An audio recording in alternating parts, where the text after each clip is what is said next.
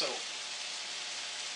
a video appeared on Facebook and it showed this cute trick with how to do your corn. Heat it up without even shucking it, and then later on you just cut the end off and squeeze that outer skin off. So we're going to try it. So here we go. Microwave.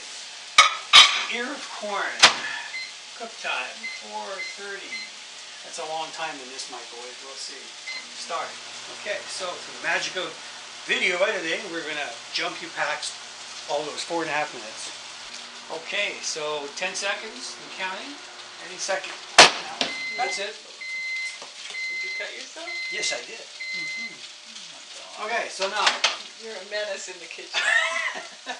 Comments from the peanut gallery here. View is, that is quite hot. Of course it is. Okay. So, thing says, video says, cut this end off right here. Of course, you have to have a really sharp knife. Or muscles. Or muscles, yeah. Okay, look at that, eh? Bloody. Okay, so now we're going to try this magic bit here, where we squeeze this, and it just squishes out the end. Let's see, is that going to work?